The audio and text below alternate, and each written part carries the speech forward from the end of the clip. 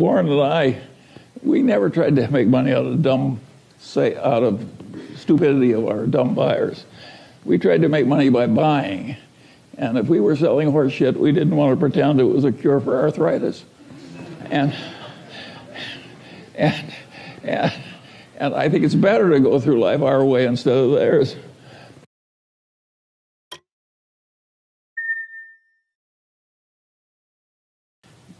If you take the modern world,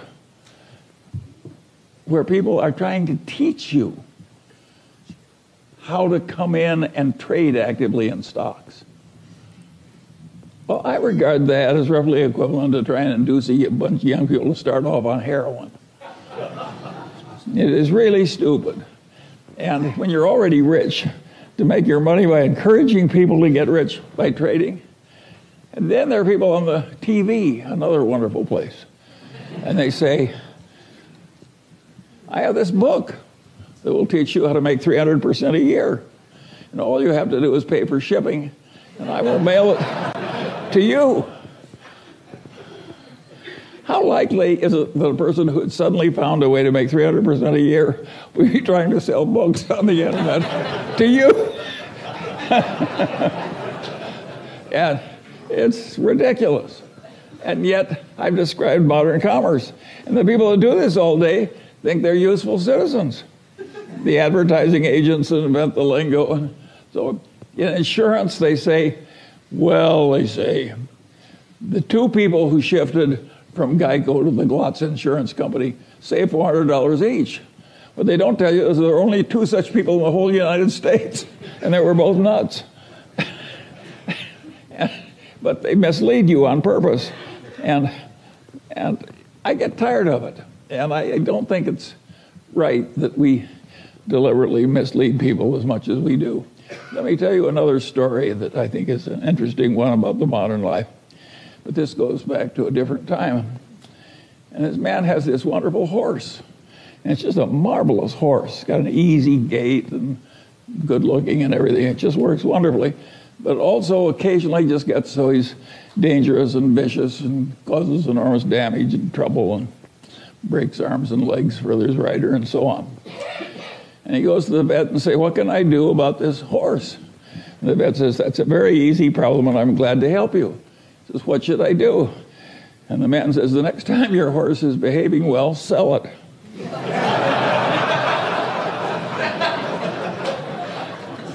Well, think of how immoral that is. And haven't I just described what private equity has to do? When private equity has to sell something that's really troublesome, they hire an investment banker. And what does the investment banker do? He makes a projection.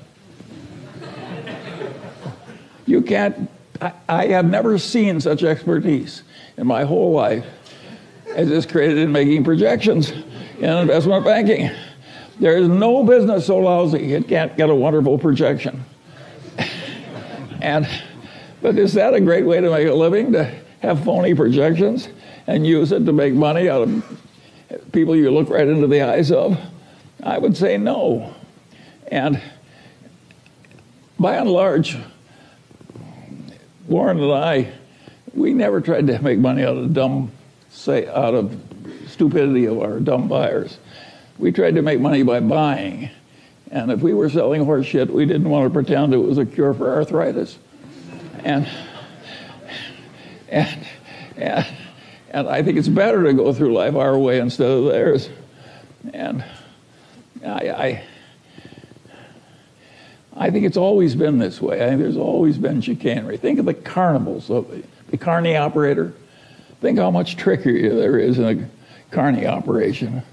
And people just seek out the weaknesses of their fellow man and take advantage. And you have to get wise enough so you avoid them all. And you can't avoid them if they're in your family. I have no solution to that one.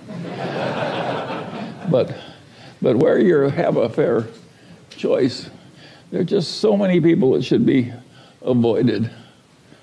My father had this best friend and client. And he also had this other client who was a big blowhard. And he was always working for the big blowhard, and he wasn't ever working for his wonderful client whom I admired. And I said, "Why do you do this?" And he said, "Charlie, you idiot." He says, "The big blowhard is an endless source of legal troubles.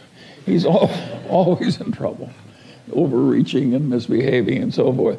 Whereas Grant McFadden treats everybody right, the employees, the customers, everything.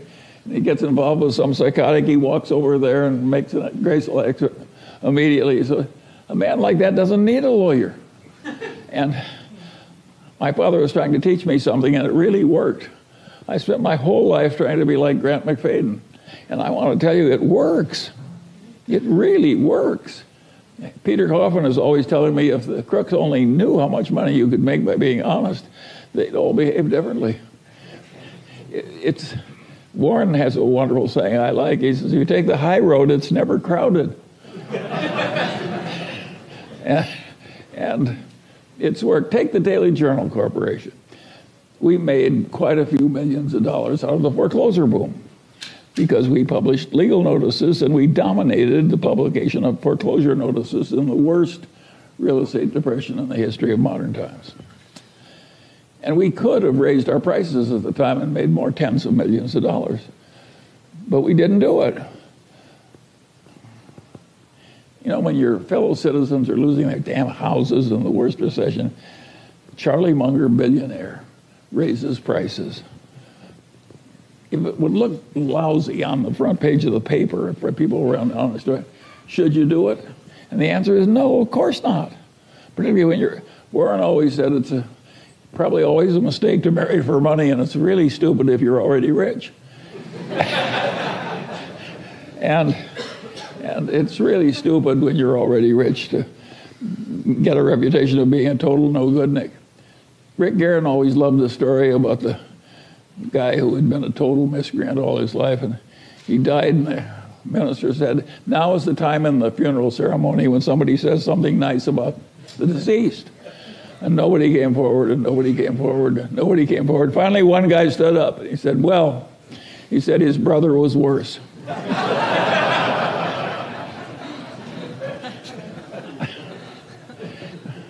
Well, you can laugh, but there are people like that.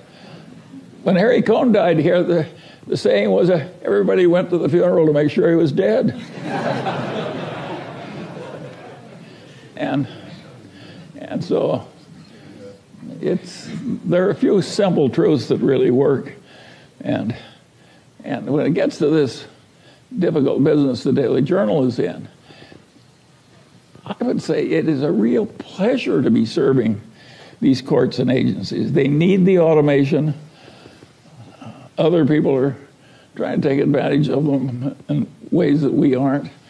And we're struggling against the odds, a little tiny company. And we're taking a lot of territory. It's slow going, but the prospects are good. And of course, the nice thing about being rich is it doesn't matter if it's a little slow. And how did we get rich? Well, we remembered Grandpa Ingham, and when one of the few opportunities came along, we reached out and seized it.